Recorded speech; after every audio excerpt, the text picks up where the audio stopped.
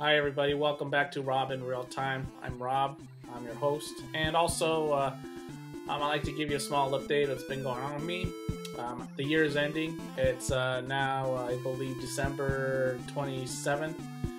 So I'd like to wish you all a Merry Christmas, a belated Christmas, and happy holidays.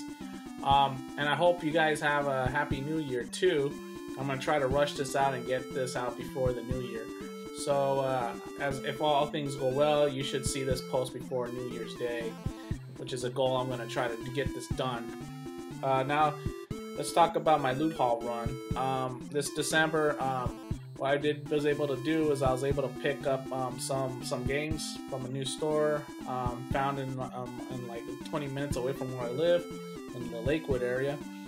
And it's called a Book Off, and they actually sell all kinds of used and take trade-ins for like all kinds of stuff, not just video games, but like books, electronics, all kinds of stuff. You go in there, there's a huge selection of CDs and books and graphic novels. First off, let me turn this lamp off because the glare is really bad. I just tested it out, it's pretty bad, but in order for you guys to read the video, read the game I picked up, and the camera can pick it up, I picked up a RiRt.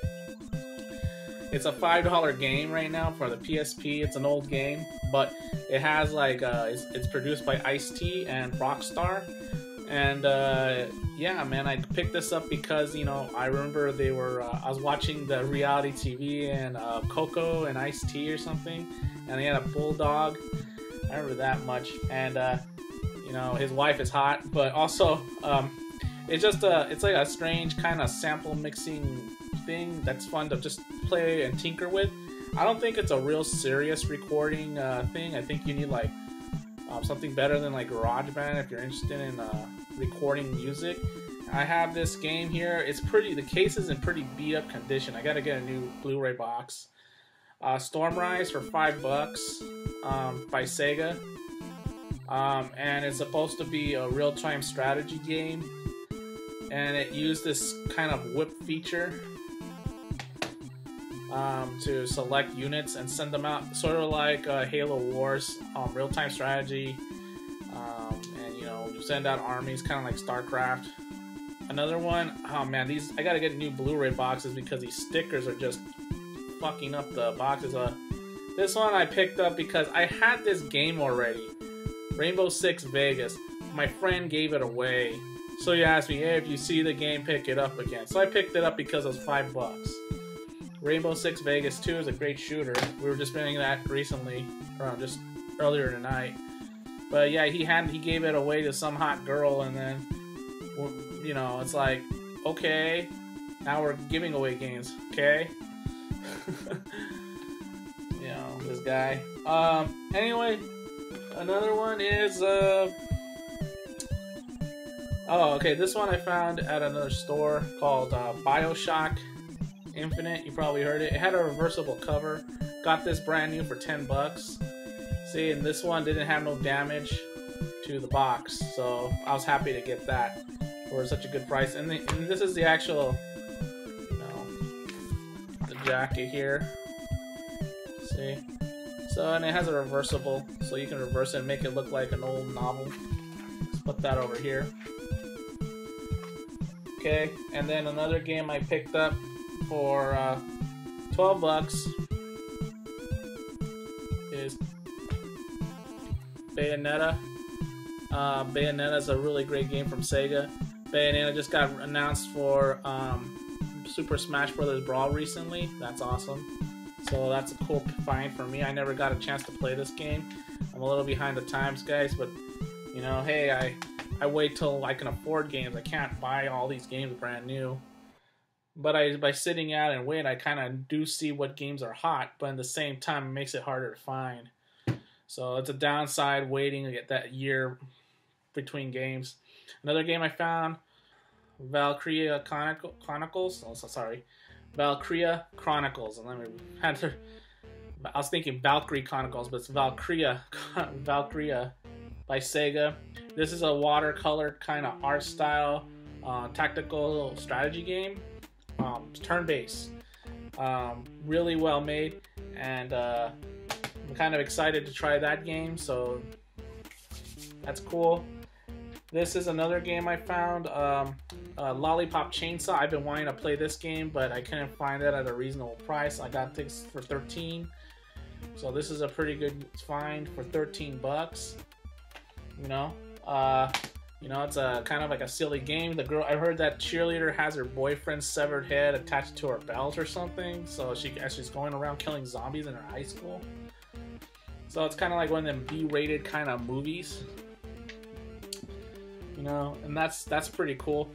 Also, the last one, and this is probably the most expensive I paid. The most I paid, I paid like 45 bucks for, but it's a Japanese import, and it's a region-free game. And I've been trying to learn this game, but it's pretty hard because it has all their directions in Japanese. So, you know, good luck to me trying to read the direction book. It's kind of like all the directions are in Japanese. So, yeah. Good luck with that, huh? Yeah, anyway, so I got all these Japanese directions, and I don't know how to read Japanese. And this is a great Bandai, it's from Bandai, and it's Robotech Macross 30, and it's like a Macross game. It's called Macross Frontier, I believe, based on that new cartoon series in Japan. So that's my loot haul, and I got a pretty good find this finds this December. Those are a couple of those games, to be honest. I had them in my collection already, but I kind of been wanting to show it to you guys because those are I kind of like showing you guys my strange taste in games. Like, I don't have everybody's taste, you know, and everybody collects different things, you know, and everybody collects what they want. So that, you know, to their own, they all have more power to them, you know, and that's good. Me, I like collecting things that I'm interested about. No one can fault me on that. I only collect what I like, and that's what as a collector, that's what I do.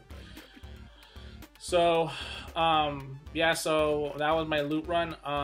Future projects, and right now I'm working on a tutorial on how to fix an old electronic device, and right now I'm working on that. So hopefully that's coming along soon, and I'll have that ready for you maybe by like early next year. I'll make that as a goal to get that done. And also hopefully I want to try to get before my winter break's done, also maybe get like an opening and an ending bumpers for every show, so that way I have an actual uniform look to my show. And I gotta work on these previews from YouTube. I'm trying to figure this stuff out, guys, because I'm a new YouTuber.